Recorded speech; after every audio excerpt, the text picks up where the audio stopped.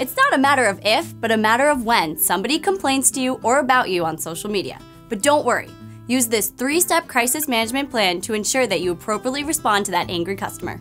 Step 1. Assess. First, ask yourself the following questions. Is what they're saying true?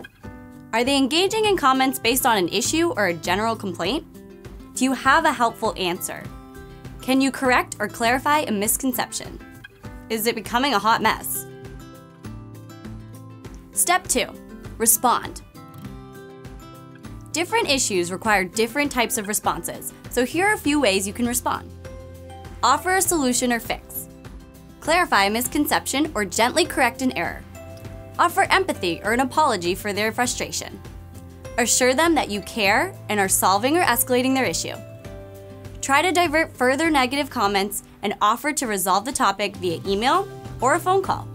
Express empathy. Humanize yourself and the company.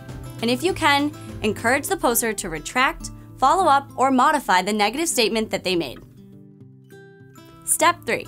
Refrain. Refrain from commenting under these circumstances. If the attacks are rants just for the sake of it and you aren't able to offer clarity or a solution. If the thread has gone off the rails and posting would be counterproductive. If you have already offered clarity, a solution, or an apology and they're still complaining. If you're in a ping pong match and no longer offering substance. If you would only attack or try to score points from the poster.